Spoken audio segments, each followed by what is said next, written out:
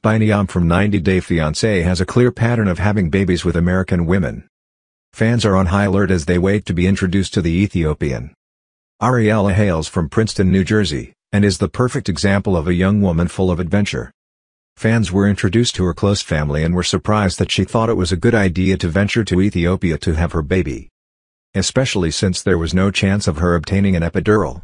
The couple met while the American was vacationing in Biniyam's home country, soon found out they were expecting. During last night's all-new episodes of 90 Day Fiance, the other way fans watched on as it looked like history was repeating itself.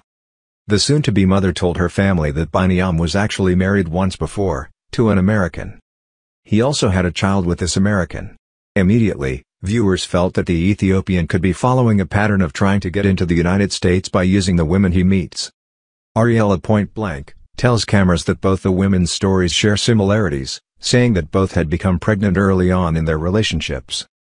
According to the newest TLC star, Biniyam's ex-wife shared a 2-year-old son, but their split was messy. The Jersey girl did not know specifics, but she did reveal the couple was not on speaking terms. The American woman returned to the United States with her son, and according to Ariela, he has not seen his son since. Naturally, Ariela's parents were concerned with her choice in a man. Her father even joked that she could have found a nice Jewish boy from Brooklyn. The reality star's siblings told cameras that they worry she will be scammed just so Biniyam can get a green card.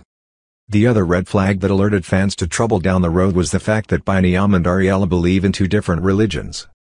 Ariela made it clear to cameras that she would raise her son Jewish while her boyfriend was a devout Ethiopian Orthodox Christian. The Princeton native is no stranger to foreign relationships. She was once married to an Argentinian native, but their marriage did not work out due to both parties being so young. Now fans are looking forward to the next episode where Ariela and her mother tour local hospitals for options to give birth in.